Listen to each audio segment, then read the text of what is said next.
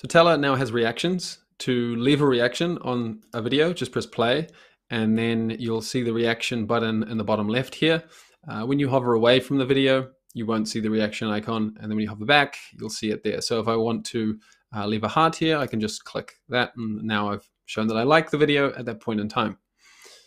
If I want to leave a different reaction, I can hover over here, click on the emoji symbol, and then switch to something else, and that'll leave that reaction.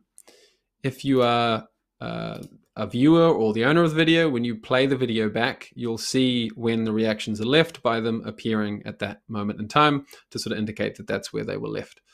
So that is reactions, our first version of it. There's some more stuff that we need to add.